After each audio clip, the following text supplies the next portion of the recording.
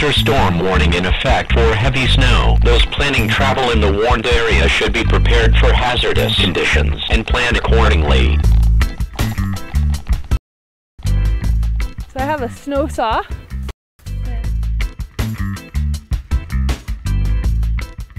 And right now all I'm doing is just cutting out a little area where that snow column can move a little bit, and then I measure 30 centimeters. It's marked on my saw. It's also marked on my probe if I don't have a saw that's marked on it.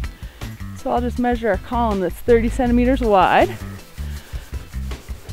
And then for my first test, which is a shovel shear, I just isolate the back of the column, the saw deck.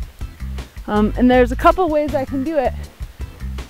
With any old shovel, I can just stick my shovel blade right in the back. And my goal right now is to just identify layers that might be weaknesses. What I do is I pull down at the slope angle. So if I start prying, I can make anything come flying out in the snow pit, right?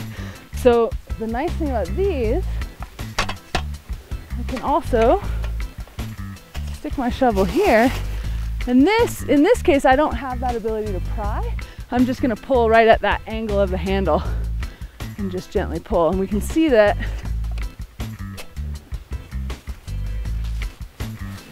we had a failure right below that sun crust, right? So I flip the column over, look at it, see if I can identify what snow crystals are there, look at what it failed on, and then I'm gonna just keep cutting.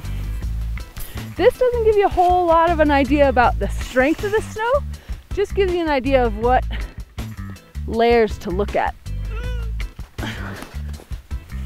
Pull really hard, right? With that one, it failed right at my shovel. So in terms of data, I throw it out. Yeah, it doesn't tell me anything except that that snow's pretty darn hard, strong. Right? So I do this all the way down that snow path. All right. Dirt. So the nice thing now is that I've got this open side of my column to then be able to isolate all the columns from here on out. In terms of the depth I want to dig my snow pit, here we've just got a pretty shallow snowpack, so we don't have to dig. We can dig all the way to the ground really easily. In the Cascades, the snowpack might be 3 meters.